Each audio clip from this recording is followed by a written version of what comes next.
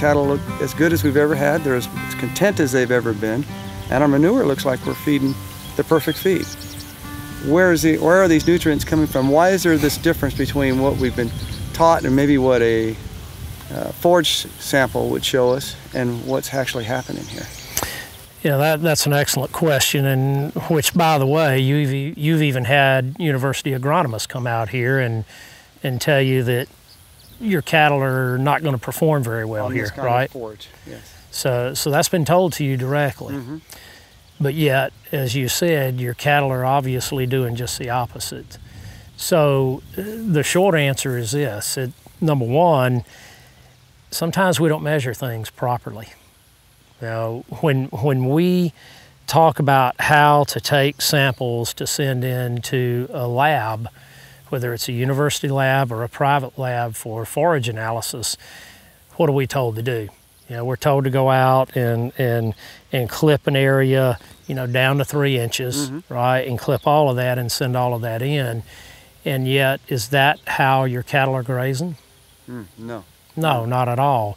So one of the ways that it's wrong is that what is actually being measured in the lab, it's not that the lab analysis is wrong, it's what's being measured. In other words, it's not the total forage that's here that they're grazing. They're picking and choosing or being able to eat the higher nutrients. So the cattle aren't eating what you're told to send in, is the deal.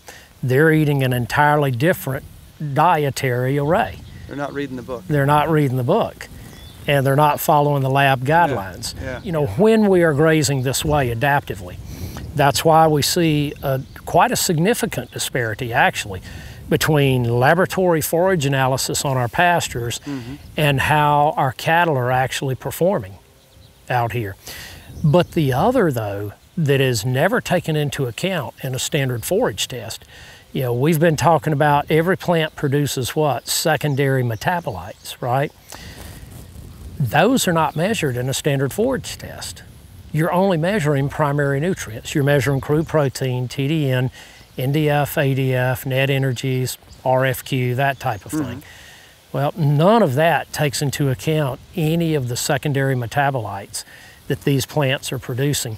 And what we're finding is that from a nutritional and health standpoint of our livestock, those secondary metabolites are far, far more important than those primary nutrients. And by the way, that follows through for our diets as well. So oftentimes, even in measuring or trying to measure the nutritional value of what we're eating in our human diets, we're making the same mistake. We're often not measuring the variables that make the most difference. We're measuring those things that we think makes the most difference, right? And as a scientist myself, you know, I fell into that same trap. When I was at the university, I would review literally hundreds of forage analysis and hay analysis tests every year, and then make recommendations, right, mm-hmm. to whoever, whatever farmer or rancher sent that sample in. And we were, you know, I'll just be very honest, at that point in time, we were taught, you know, well, you tell them feed this much corn or this much this or whatever. And that's what we would dutifully do, okay? You need to feed 2 pounds, supplement 2 pounds of corn a day, or 5 pounds of soybean hulls a day, or whatever. Mm-hmm. And I now know that I was actually part of the problem rather than the solution. I was not interpreting those results correctly. Plus, I was giving them recommendations that were going to cost them more money rather than less, and were going to cause them to improperly utilize their grazing rather than more efficiently and adequately utilize the grazing in the plant species array that was out here.